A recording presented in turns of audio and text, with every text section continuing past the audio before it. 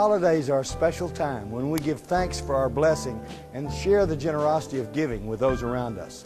At this time of year, I want to thank all of the state employees, those of you who give of your time and your talent, not just during the holidays, but every single day of the year for the benefit of all of Arkansas.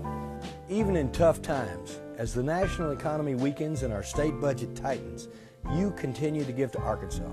So this year, take an extra day to enjoy with your family and friends, to celebrate the holidays. I've declared Friday, December 26th, a state holiday. This is Governor Mike Beebe and First Lady Ginger Beebe.